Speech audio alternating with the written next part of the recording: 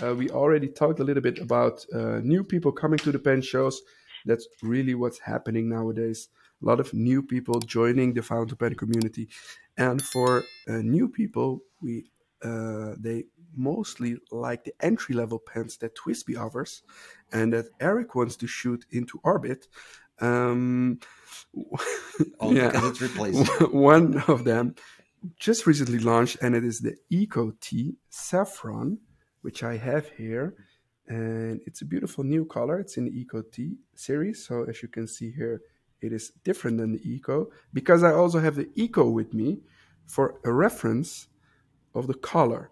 Because as you can see here, if I have them next to each other, one is more yellowish and this one is more orangish, but they're both really beautiful. Um, as you can see, this one is the Eco, this is the Eco T, this is the Saffron, this is the new one. This one is sold out, no longer available, but just the color here for reference so that everybody knows how it looks like. So that's a new TWSBI that's just launched and just came in.